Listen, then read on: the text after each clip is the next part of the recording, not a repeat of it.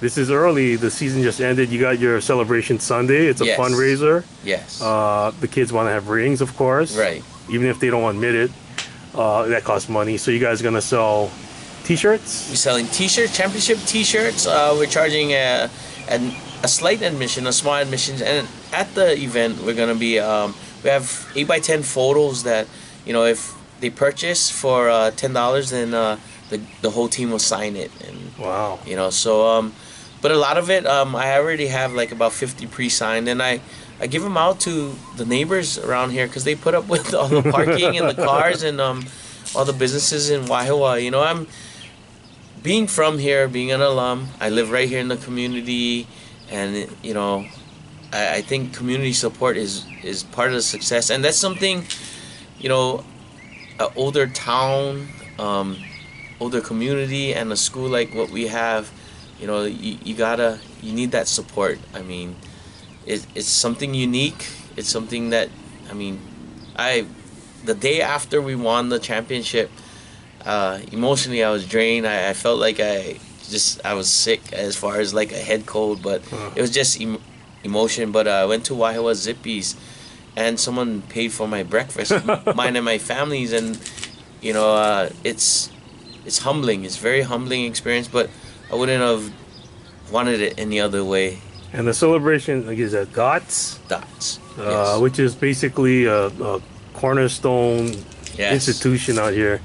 5 o'clock Sunday afternoon till 8 o'clock. To 8 o'clock. That's the general public. It's going to be wide open. The family that owns Dots, they're graciously supportive of our community and our team, that they just said, hey, let's open up this and have Leilehua come out.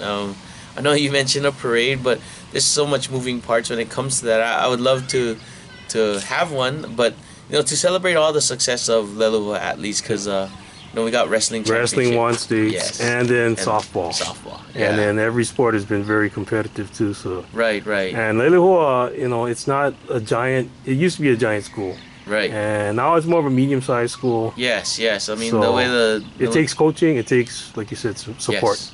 The stars need to align, and hopefully I can build, with the help of the club ball teams around the area, past and present coaches. I can't foot stomp that enough. We can build a continuing thing, just like Coach Shag does in Campbell. Man, that's a true mentor of mine, to take an old community and build that championship. Seniors going to college. So Seniors. You got Cameron going. Cameron is changing over from a JC to a D2 school. D2. Okay, and then you got who else? Kaina Nistal is going to a JC. Edmonds, so is Stacia Mickey. Shay Tamarini is going to JC.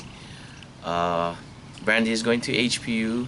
Gwen Maeha is going to University of Nebraska on a bowling scholarship. But I did tell her, say, kid, you swing the bat so nice. I said, if you just went out there, if you had time, because of course that's a bowling institute, but if you have time, I said, just go out there, swing the bat. I'm pretty sure coach will find something for you, Yeah. And compact swing. You can always use that. Compact swing, exactly.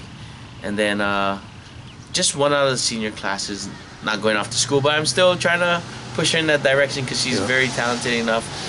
Pomaina Hulu is gonna go off to JC also, so I'm pretty proud of them, and this summer be working hard to get our juniors going, and once we get that, then we can reach back deeper and we'll get them pipelined all the way through. That's one of my biggest goals, is to get them to college, the next level. Yeah, and you got Alyssa.